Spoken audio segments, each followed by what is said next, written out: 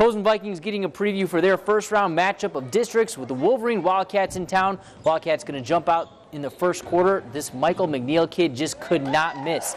He gets the runner to go there, and he was far from done. Vikings would need some three-point shooting to get back into it. And the bank end is open for Julian Patet. That would cut the lead down to just one. Later in the quarter, more McNeil. This time he drains the triple. McNeil would have 21 of the Wildcats' 31 first-half points. In the second quarter now, Posen trying to keep it close. Dylan Schutz knocks down the three-point shot. Vikings within 4.